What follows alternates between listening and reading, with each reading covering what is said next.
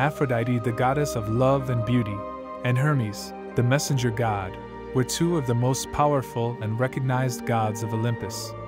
The relationship between the gods began when the messenger god fell madly in love with the goddess of love. Hermes was known to be a great seducer and lover, and his love for Aphrodite was no different. However, the goddess did not reciprocate and rejected his advances on multiple occasions. But the god did not give up so easily.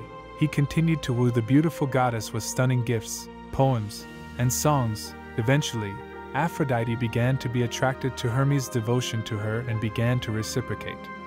The relationship between the two gods was intense and passionate, but also full of conflict. The son of Zeus was known for his cunning and deceit, while the goddess of love was famous for her jealousy and anger. The divine couple's relationship was often stormy, and their love was tested on many occasions. Despite the obstacles, the gods remained together for a long time.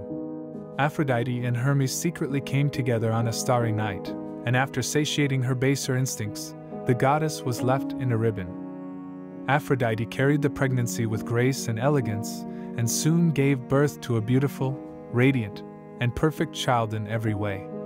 The divine couple was delighted with their child, and the beautiful boy was given the name Hermaphrodite, in honor of his parents. The newborn had the features of both gods, the bright eyes of his mother, and the cunning of his father. Despite his exceptional beauty and grace, the young god was the object of his own mother's anger and jealousy. According to the story, the goddess of love did not want to share the attention and affection she received from the other gods and mortals with her own son. Therefore, Aphrodite decided to hide Hermaphroditus in a cave to protect him from the outside world. However, her caution was not enough to prevent the young god from being discovered and admired by other gods and mortals. Soon, rumors of Hermaphroditus' beauty and grace spread throughout Olympus and beyond. Many gods and mortals longed to see this exceptional being for themselves and approached the cave where he was hidden, and some even tried to enter to see him up close. As he grew older, Hermaphrodite's beauty only increased, making him even more desirable to many. But the jealous goddess of love continued to keep him isolated, not allowing him to have contact with the outside world. However, her efforts to protect her son proved fruitless. One day Hermaphrodite, tired of the confinement, decided to venture into the earthly world.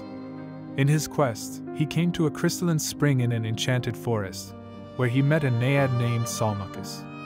The young woman saw Hermaphroditus approaching. The exceptional beauty and grace of the young god took her breath away, and Salmachus fell madly in love with him instantly. Her heart was pounding in her chest, and her mind was clouded with the burning passion that consumed her. However, the beautiful young man was not interested in her amorous advances and rejected her overtures of love. He wanted to remain free and not be bound to anyone forever. But Salmachus did not give up, and in desperation, he prayed to the gods to unite them forever in one body. The gods, in their wisdom, granted his wish, and the two merged into a single entity. The resulting transformation was an androgynous figure that defied any conventional definition of gender and sexuality. Hermaphrodite had lost his individuality and freedom forever, trapped in a body that was neither fully male nor fully female. The fusion of their bodies was so intense that the waters of the fountain churned violently, and an aura of magic and mystery surrounded the two lovers.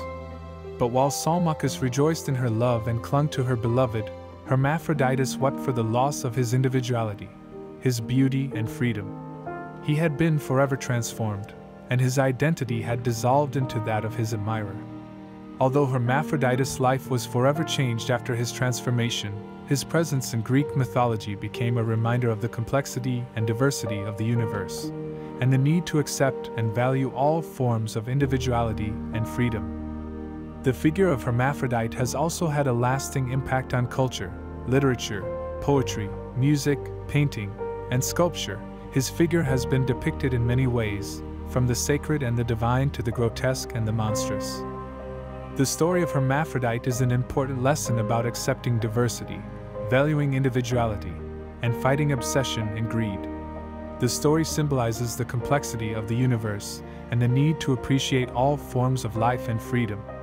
The figure of Hermaphrodite has left a lasting imprint on culture and literature, and will remain a reminder of the richness and diversity of human and divine nature.